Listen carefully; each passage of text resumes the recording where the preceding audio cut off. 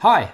In this video tutorial I'm going to show you how you install VMware Tools for XPenology running on ESXi. If you aren't familiar with VMware Tools, it's basically a set of utilities which improves performance and tightens integration between the virtual machine and ESXi. If you open up vSphere Client, you will on the summary page notice that VMware Tools is not installed on our XPenology server, so the IP address is currently unknown. If you right click on the server and try to shut it down or restart it in a clean way, you also notice that it's grayed out and not possible.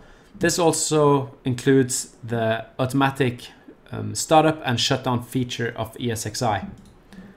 So luckily there's an easy fix. In order to install the VMware Tools package, you go to the XPenology support forum, take a look at the XPenology thread in the announcement section, click on the download link, and here you will have the Open VMware Tools download link. Click it, save the SPK file somewhere, anywhere you want. Head back to your virtual machine, click the package center.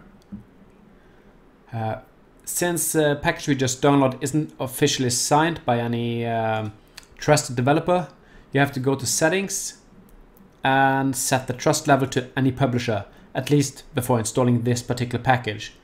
Click OK, click manual install, browse, select the SPK file, open, next, and click apply.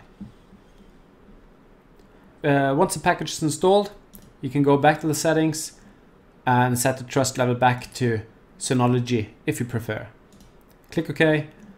And once the package is installed and says running, you can go back to the vSphere client and the VMware Tools will automatically be recognized. Now it says running and you will see the IP address and the restart and shutdown feature now work.